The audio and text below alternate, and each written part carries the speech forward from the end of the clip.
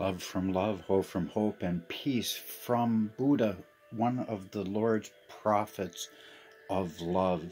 And he sends forth the greatest exhortation through his writings, lifting up unconditional love as the Lord has always had.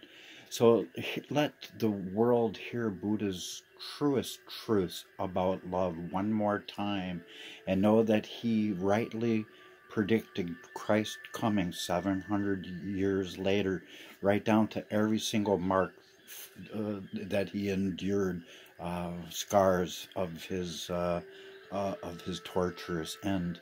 So let all children of truth comprehend that the blessed sounds of our living love endlessly resonates within all of his loving creation, and that his resounding word of love echoes freely throughout the universe on such a high frequency it could never really be heard by anyone focusing on the loudness around them. Nor could that Son of Love ever physically be embraced until his kingdom age finally comes forth upon the most blessed winds of the Lord's very best good wishes towards man, that even blows now forth as a great storm of his adoration, benevolence, and charity for one and all of us. His love is coming forth as many seas of his best wishes. The wind is full and the tide is with us. And let it also be known that he is always easily felt within anyone's heart, as long as such followers of love have unconditionally given their hearts unto love's keeping. It's all in the unconditionality of it, because conditional love is not even love at all. That is the gross darkness that has covered all mankind, that kind of understanding of love. And love will set us free. Love is the truest truth. Love can easily be shown by those walking with the Lord, and it's additionally easy to be seen that it's also a supernatural feeling. Love is that's much more jealous than any awaiting grave, for love desires all of one's heart. It seeks all of one's souls, and even discovers love's brightest reflection in darkened souls who are barely touched by love, through the helping hands of all those who are possessed by his most lofty spirit of kindness and charity, pressed down, shaken, overflowing together.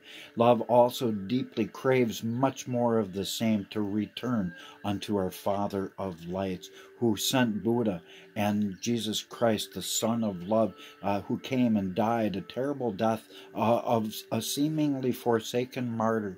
For hatred always attracts more hate, just as darkness continually attracts more darkness. But the love of Christ saves all of us. Love therefore radiates the Lord's greatest adoration, while offering his endless charity unto all men at the same time. Whether the righteous or evil makes no difference, because it rains on the just and the unjust. And know that his passionate agape dearness is like a hard falling rain of some living water that always falls upon mankind. People that will not run away from it if they will stand and face the element of love being poured out as a storm upon them. Simultaneously, that living love of purity that God is sending forth these days, because he is love, and all those who love are born again of him and know him, because he is love. So praise the Lord that he sees us not as we are, as Buddha taught, but as what we will be.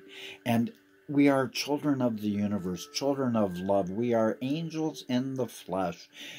Jesus taught that we are gods in John 10. I tell you truly, as one who would restore all things, we are angels in the flesh, and the glory of the Lord's latter house is greater than that of the former. The first is last, the last is first, and that is why it is foretold that we would be as the angels in our next life, because that's exactly what we are.